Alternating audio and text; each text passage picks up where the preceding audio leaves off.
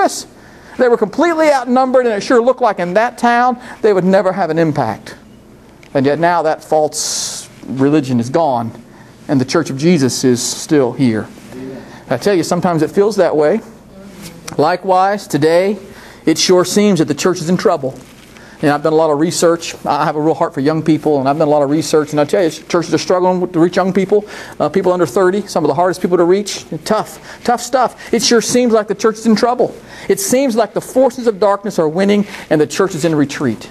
You know, our recent election, and I don't want to get into politics, in Vermont, I've never voted in an election yet in which any person I voted for won. Anyway, it's a long story. But anyway, I don't want to get into politics, but our nation has just reelected, and you can believe whatever you want to about economics, about foreign policy. That's not appropriate for us to talk about from the pulpit. But the man we've just reelected, his views on gay marriage and his views on abortion, I mean, clearly he is promoting things that are the exact opposite of what God is promoting. Now, you may love his economy and you may love his other stuff. That's between you and him and the Lord and whatever, all right? But those two things clearly are in violation, and yet elected, not even by a slim. It was just America has decided on those issues. It sure looks like the church is losing and the church is in retreat. But when God's people understand the gospel from both a theologically correct perspective and from a practical, lived-out perspective, no power on earth or hell can stop the church from moving forward. And in my notes it says that's a good place to say amen, just in case you missed it. A little prompt. I have to prompt Vermonters, okay? When I first, the church this has nothing to do with the sermon, I'll just give you a little funny story. The church I've just recently left, the church plant, I was there 8 years. We used it as a church planting center and sent out little splinter churches all over the place. Anyway, and when I first started the church, I couldn't get them to say amen for anything, so I used to have this little sign I would hold up. It said, say amen. I'd hold it up. Anyway, but they finally got the point. I don't have to use that sign anymore. But anyway, so hey, we do whatever we got to do, right? Well, look at verse 19. Jesus said, I will give you the keys of the kingdom of heaven, and whatever you bind on earth is already bound in heaven, and whatever you loose on earth is already loosed in heaven. So Jesus went on to say that he gave the keys to the kingdom of heaven to the church. Now, some have misunderstood this verse, and again, there's whole books have been written on this. There's all kinds of crazy stuff out there about this. Some have understood this verse to mean that heaven could be obtained through church membership or participation in like the rituals or the sacraments of the church, because he said, I give the keys of the kingdom, and people misunderstand that. But again, if you look in the context, most misunderstandings in the Bible can be cleared up just by looking at the context. In the context of this passage, Jesus could only be referring to the two aspects of the gospel that we've just been discussing. The theological truth of the gospel and the practical living out of the gospel. So the keys to the kingdom is understanding the gospel theologically and living that gospel out practically. That's the only thing it can be in the context of this scripture. So when the church both preaches sound doctrine and lives out that truth in daily life, then non-believers will also desire to know and experience Jesus.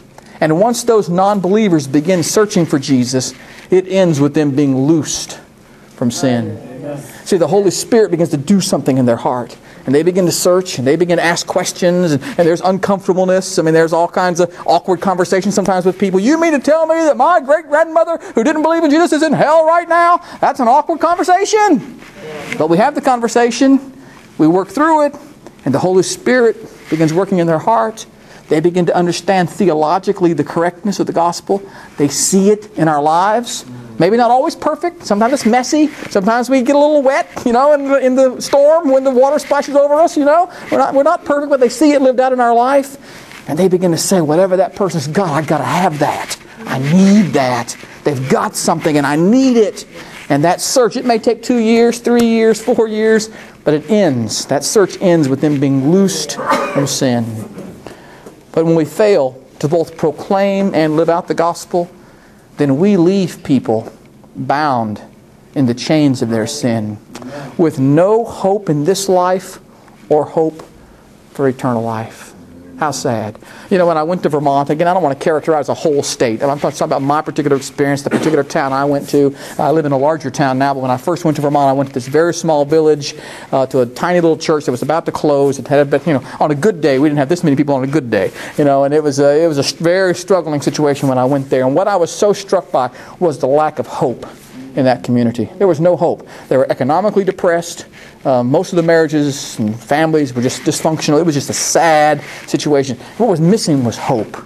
Not only did they have no hope of heaven, they had no hope of tomorrow. It was just a sad thing. But as the gospel began to penetrate people's hearts and lives, they found hope.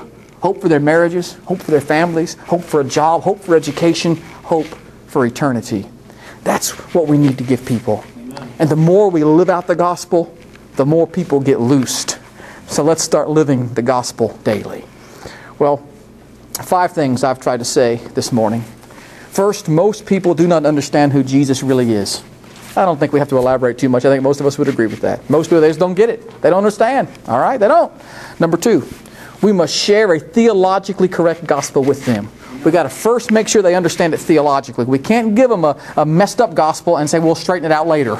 All right? Because that's not a gospel. There is only one gospel. Okay? And if we give them the gospel, the theologically correct gospel, then they'll go, wow. And will they like it? Probably not. Will they agree with it? Probably not. But the Holy Spirit will begin working in their heart. Yes. So we give them a theologically correct gospel. Number 3, we live that gospel out in daily life. Yes. We go to those family dinners. We find ourselves in those uncomfortable situations. We pick up the friend who called us and said, I had too many to drink, too many beers to drink. Can you pick me up and take me home? Absolutely. What are we going to say? Oh, no, just go ahead and drive home. Hope it works out for you. I mean, come on. Let's use our brain here, okay? We live out the gospel in daily life. Number 4, when we do both of those, the keys to hearts are opened and people find Jesus.